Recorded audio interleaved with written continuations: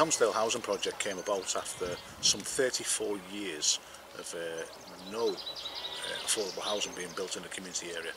Consequently, we had an outwith migration of young people and young families in particular, around about 4.5% to 5% year on year for the last 20 years. And the Community Council had been lobbying for many years with local authorities, housing associations to build affordable homes. We had the opportunity, it was highlighted and identified through an extensive community consultation some years ago, back in 2010, 2011, that there was a physical need for housing within the community. Consequently, we'd undertaken some housing needs analysis undertaken by Highland Small Communities Housing Trust, which indicated how many units and what size and what type and what. We then submitted an application to the Innovation Investment Fund with the Scottish Government, and we were successful in an award of monies in late 2011. The community were actually involved in that process through an extensive consultation to support that, and the community also, and the school children might add, were supportive and contributed towards the design and the location of where they should be built, and even the naming of the houses and the street that they're on. The Helmsdale housing project is wholly owned by the community. Everyone in the community has had a say, not just in the design and the location of it, of where they're actually situated, but the community actually own all the 4 houses and the 3 plots. But we, as a development trust, the Helmsdale and District Development Trust, hold that in perpetuity on their behalf.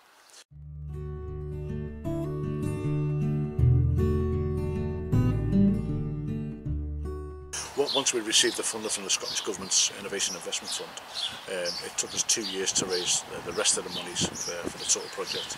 We were conscious of not starting on site until all those project monies were actually in place.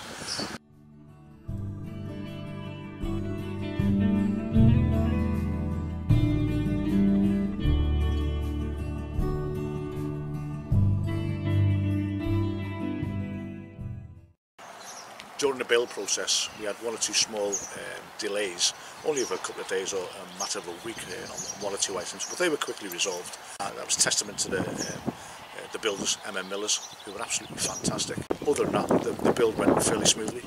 We completed on time, and the residents, the tenants actually moved in 2 weeks before Christmas in 2014.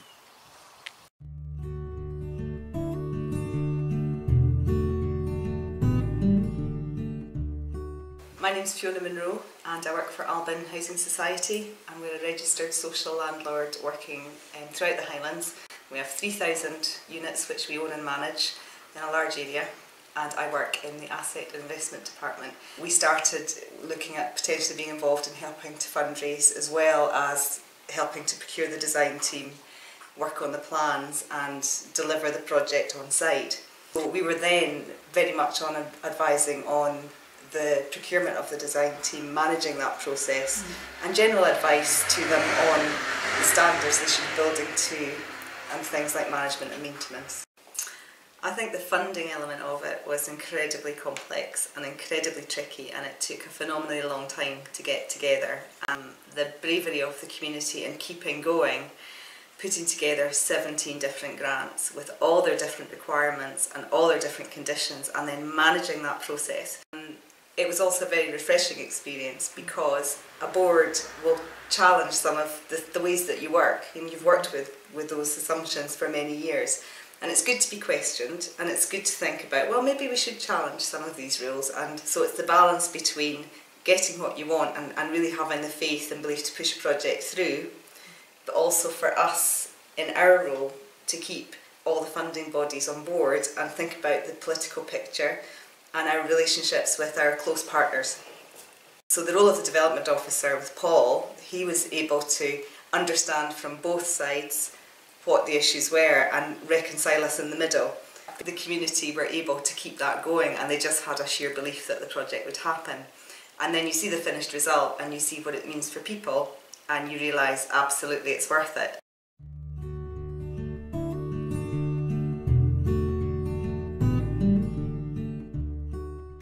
Well, one of the key benefits that I feel very strongly about is that in this fragile community we were losing an awful lot of the population. Young families were leaving, and partly because there was not sufficient accommodation for them within the village.